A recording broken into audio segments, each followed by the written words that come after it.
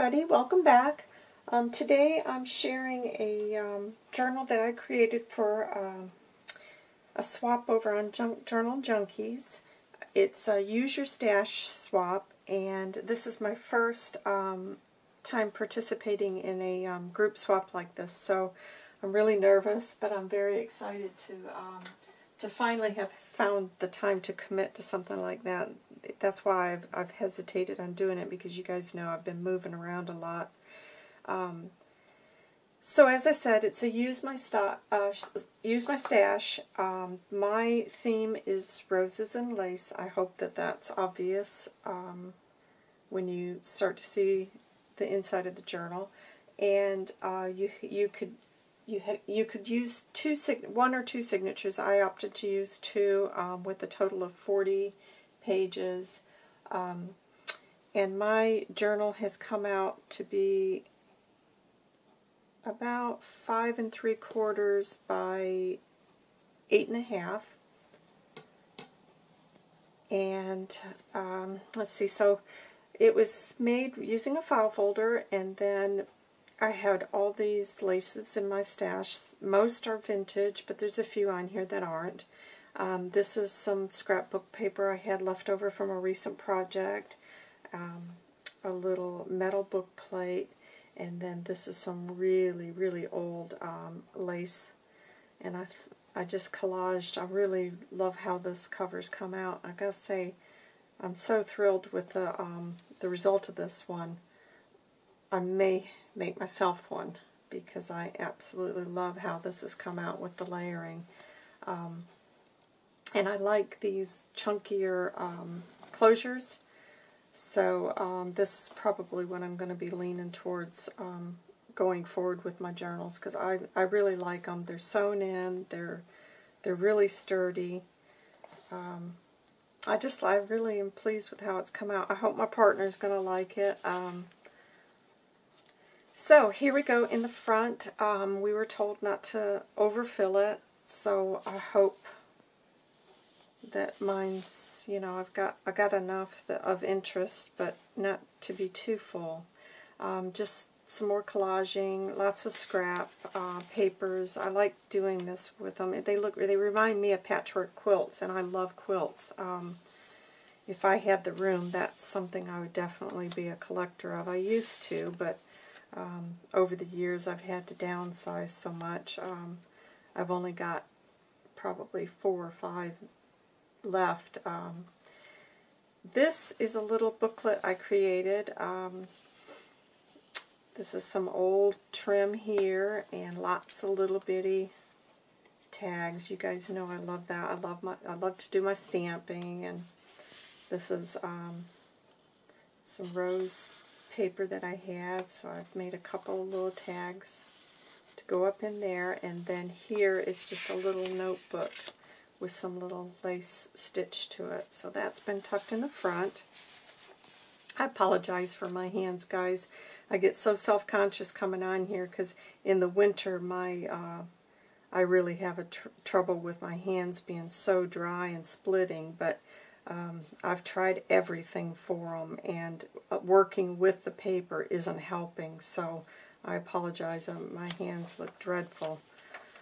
The only thing that seems to cure it, which is crazy, is if I have a manicure, and I just haven't had the chance to do that. But okay, so here, this is recently I purchased some of these little postcards. They're floral postcards, and I am crazy about these. So my theme being the lace and roses, I had to include the rose. They're just so pretty. I love these. I'm really glad I ran across those cards. Here's just some paper I had left over. This is just a couple of little playing cards. Had my stash. This is a doily that's been dissected and made into a pocket. Some stamping up here. Here I've done a little flip up and with another rose, and this just been stitched down. And then behind you've got a little pocket here. just timesheet that I had run through the printer, and so I had that left over and thought I'd put that in. Here's another little rose tag. This is some old notebook paper that I had, so I've stuck that in. Here is a vellum pocket. It's been all stitched in, and just another little excuse me, journaling card I had in my stash. So here, this is a primrose garden card. I thought I'd stick that in, and then hopefully the recipient can either use it in this one or incorporate it into some future journals. Did some embossing on this and made a little pocket. This is some of my, it's the Tim Holtz wallpaper selection, so I've just stitched that on. So there's room to put some things there. Some Edith Holden paper, and this was some old garden book page I found. Here is a handmade tag. This was a die I've got in my stash. Well, I don't have it anymore, I don't think. This was a Stampin' Up! One, so I did some trims and lots of die cuts behind it. So I've stuck that in there. And then here is just an old book page pocket, and it's got some rose in the print, so I've stuck that in. And here's just another, this is a bit of tracing paper I've stitched on and then put some trim there, so you could do some journaling on the back of that. This is an old doily. Here I've done a belly band, did some stitching there, and then this is an old index card that I've picked up at a flea market a while back, so I did some decoupage on here and tuck that in. Here is a pocket, and then it also flips up, and there's some buttons I've sewn on there and some crocheted trim, and then the rose background.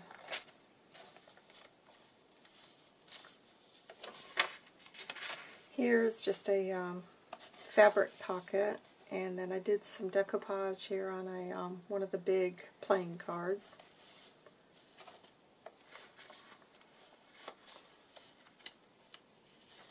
Some more book page. This is the back of the Edith Holden, and then this another little pocket. Yeah, I can't remember where these papers are. Just anything I have left over, I tend to shove into a binder, and then, you know, use it up in projects like this. So that worked out really nice, but I don't remember which collections those are from. Here's just a little time card that I cut down into a little mini Rolodex card.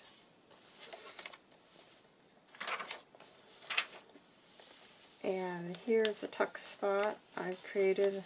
Got some old buttons that have been attached there, and some die cuts that I've stamped and cut out. This is the second signature. Here I've created another little note pad, so you could do some writing there, and just a tiny little tag in there.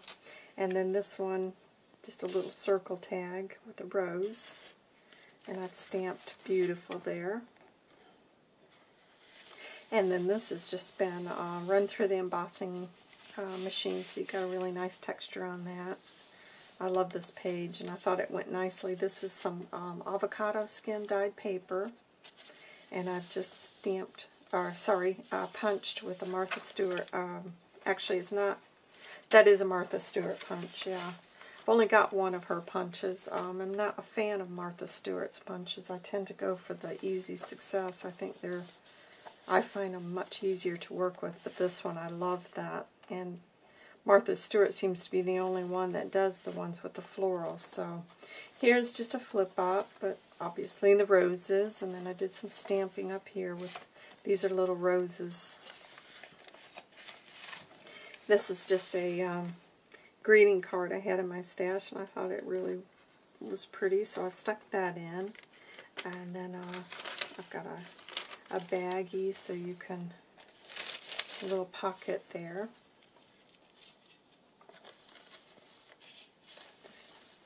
Here's a pocket I've created out of a flower page, and this is rose, so I've stuck that.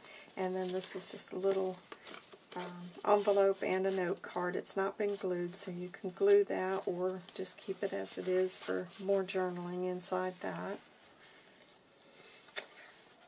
Yeah, it was really fun doing this because I didn't realize how much I am drawn to roses, evidently, because I had no problem whatsoever finding enough stuff to fill this. If anything, I had to slow down because, you know, not to overfill it, and I did worry that I might do that. Now this paper, I know this is Genevieve's, and if you've not ever bought her papers, they are fantastic. I printed this out on some, I think this must be about 30-pound weight cardstock, but they are beautiful background papers, so do check her out. Just another little journal card that was in the scrap. Another fabric pocket that I've collaged and put some old doily on there. And then I just made some little flips out of some leftover coffee dyed paper. Here's one of the Tim Holtz dies, and I've just tucked another little journal card behind there. And then these have little places you can put some little tags, or if you have a printer that does the tiny photos, that would be perfect for that. This is the center of that second signature. I love that paper. Rose again. I hope I've left plenty of space for them to add their own embellishments to this and journal. This is a double pocket with vellum that's been all sewn around. More of that paper from Genevieve's. And then here is a tuck spot, and then I stitched it so that you could have some additional writing here, and that just tucks back down. That's the back of the book page, and so you've got another pocket here, and I've just done a little fabric with a vintage button collage there, and that flips out. I love that typewriter font.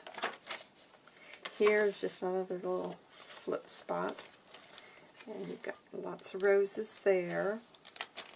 Another little pocket from the paper bag. And then this is just a tiny envelope. Here is a pocket. Now this is Tsunami Rose. I know that. I love that pocket. I use that a lot. I just love it. It's one of my favorites. And here's another of my collaged stitch tags. I love how these come out, and they've got a really nice texture. Here, another little tuck spot for you. Roses. I love the colors in that. And then that's the avocado paper. In the back of that. Here, I've got an old book pages. I think these have got about 4 layers because they are fragile, and so I stitched them and then built a pocket, did some collaging here with the little girl, and then this, I've glued it completely down because, like I said, the papers are a little bit frail, so, and then I've just included some various journaling cards and tags that I've hand-stamped, and hopefully they'll have a use for. And then this is the very back of the journal, and here I've just made a little book page envelope, tuck that in so that could be moved and used wherever, and just a tiny journal card. So there it is. I really enjoyed it. I'm looking forward to hopefully participating in more swaps in the future. I just wanted to start getting involved because I just see so many ladies out there that that I'd love to have a journal from, and hopefully, you know, this will be a way that I can get to know a few more people within the group, and you know, share some of my things. And so anyways, guys, that's it for today. I'm working on, as you know, numerous journals. I'll show you very quickly a couple of them.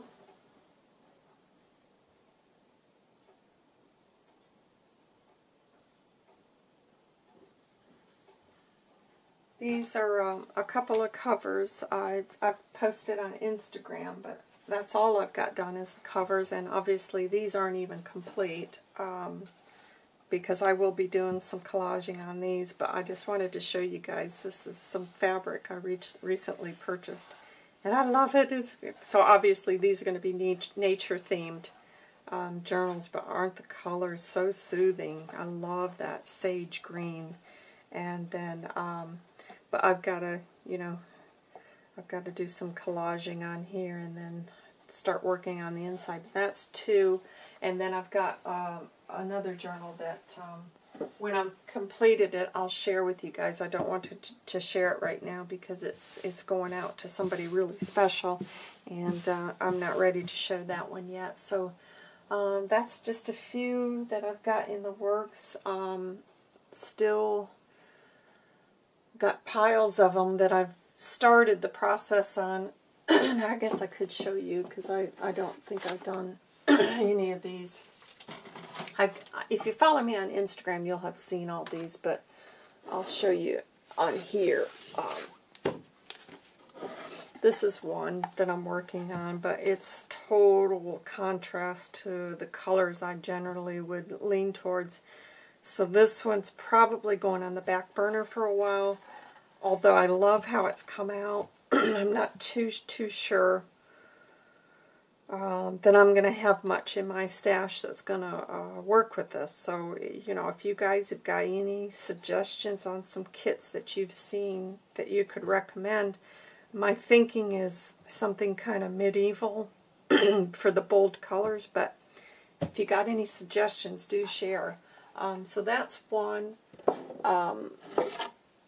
I've got this one. These are old Tim Holtz fabrics, as you probably recognize, but this one I love. I'm not sure I'm going to want to part with that one.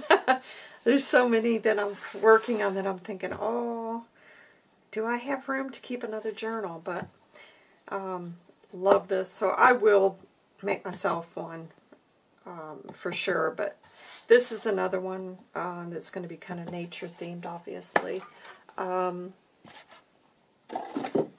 This is another one. Love these bright colors. Thinking a tea time theme is what I'm thinking on that one, but you guys know I could change that at any point in time. So that's another one that's in the works. And then here's another Tim Holtz covered. This one I think I'm just going to, not necessarily nature, I think this will just be vintage. And I think I'll work mostly with old advertisements and images like that, because I do get tired of doing any one theme. So that's my thinking on that one. And then just one more to share with you guys. And this one, I'm further along with this one than any of them. And I do love this paper. This is an airmail theme. So it's all Tim Holtz fabrics on here. And these are, you know, my handmade tomes. That confuses some people. Excuse me, I'm losing my voice today. But these are all, they're not altered books. I create these from raw material, so, and they're hardboard. So, but yeah, this one I'm a little bit further along. I've at least got some of the signatures kind of forming, but it's gone on the back burner as well because I have had a couple of things that have taken priority lately, because I've had a couple of design team projects that had time restraints. So, and then this, I wanted to get this done, posted, you know, on the swap, so that that they would know I have completed this, with this being my first one. I'm sure it's quite a worry on who's going to follow through with these things. But so guys, I guess that's really all there is to share today. I am still hoping to get some tutorials up. I'm really sorry. I know I've been promising to be more regular with that, but I've just had a lot going on, so bear with me. But I am planning to get back to some of those, because those are fun. But you guys take care, and I will see you, I'm sure, very soon again. Thanks for stopping by. Bye.